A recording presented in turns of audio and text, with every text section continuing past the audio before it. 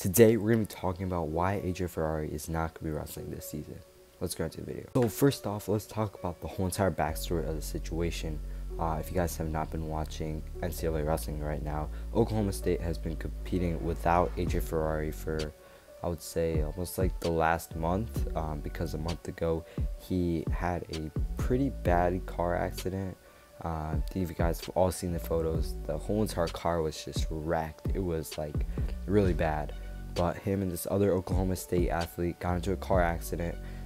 It was pretty bad, and he was out for around a month. Got surgery. His injuries weren't too bad, but recently posted a statement saying that he's excited to come back on the mat. So a lot of people thought he was going to be returning to wrestling. However, recently John Smith on his podcast, the coach of Oklahoma State, just said that there is no chance that AJ Ferrari is going to be returning to the Oklahoma State lineup this year, and which was confirmed by some sources on Twitter as well. But that being said, that's just a crazy thought to think, especially since he's not going to be eligible for a medical red shirt, since most of the season is already, I think the season's almost like 3/4 of the way through, and he did wrestle a few matches in the beginning.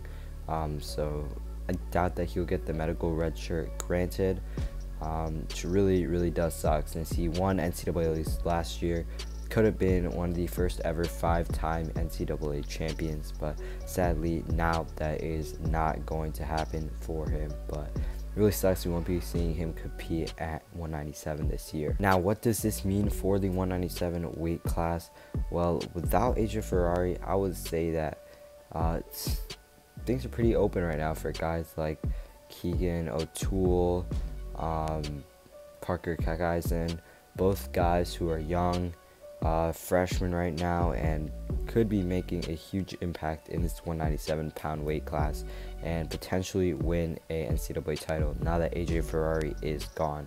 Also, now that he is not competing this season anymore, the only hopes that we have for the first ever 5-time NCAA champion will be with Carter Starachi, who won last year. So it really sucks that AJ Ferrari is out. Oklahoma State's lineup is going to take a huge hit to that one.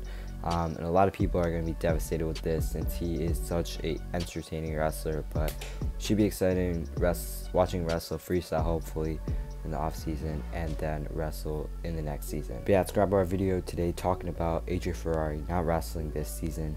If you guys enjoyed, make sure you leave a like, comment down below, and sub for more wrestling related content like this.